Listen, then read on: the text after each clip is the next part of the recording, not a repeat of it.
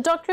Sridhar, to you now, as we've talked about how in recent years there is a context in which there are people moving against vaccinations. Let's talk about why it's so essential to talk about the benefits of vaccinations. What kind of diseases do vaccines protect us from?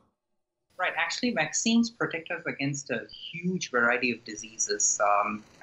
As was mentioned, smallpox is a historic evidence of how important vaccination was to eradicate a disease off the face of the planet.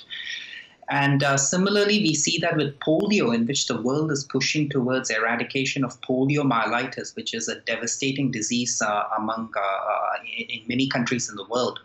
And not just these, we think about infections that were once so common: measles, mumps, rubella, even chickenpox, and not to mention a variety of bacterial illnesses like Streptococcus pneumoniae or bacteria causing severe meningitis. We've got vaccines coming out against this, and they've done a world of good.